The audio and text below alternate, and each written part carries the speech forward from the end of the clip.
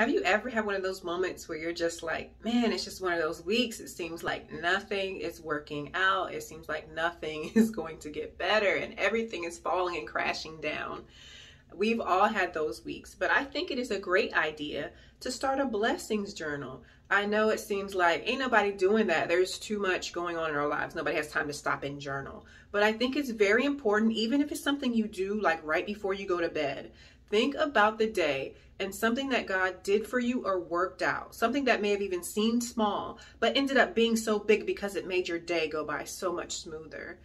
Think about some of the things that he's done for you. Even as you start your journal, something he's done for you maybe last week. You can always come back to this journal when you're having one of those days and one of those weeks. And remember how God has blessed you and how he can bring you out. Looking back on these things that he's done for you can make a difference in your day and your week, because he did it before, he can do it again.